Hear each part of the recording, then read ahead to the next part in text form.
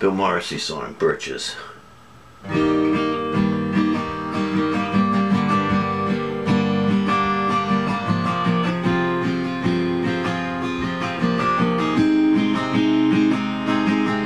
They sat at each end of the couch, watched as the fire burned down, so quiet on a winter night. Not a house light on 4 miles around. And he said, I think I'll fill the stove, it's getting time for bed. She looked up, I think I'll have some wine. How about you? She asked, but he declined. Warren, she said, maybe just for tonight. Let's fill the stove with birches, and we'll watch as that fire burns bright. How long has it been?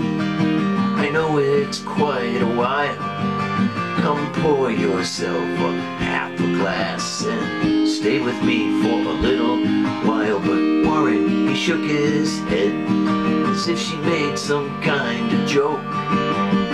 Birches on a winter night, no, fill the stove with oak. Oak will burn as long and hot as a July afternoon, and birch will burn itself out by the rising of the moon. And you hate a cold house same as me, am I right or not? Alright, that's true, she said. It was just a thought.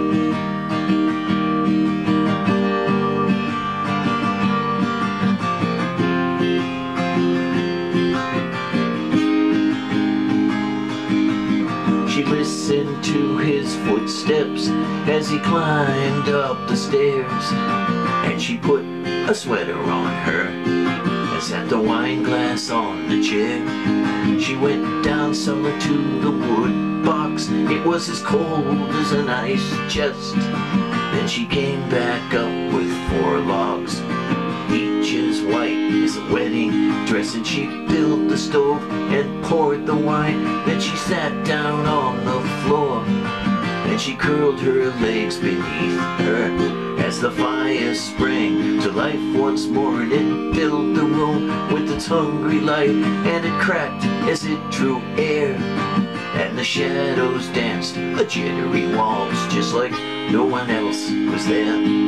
She stood up in the heat and she twirled around the room, and the shadows, they saw nothing but a young girl on her honeymoon.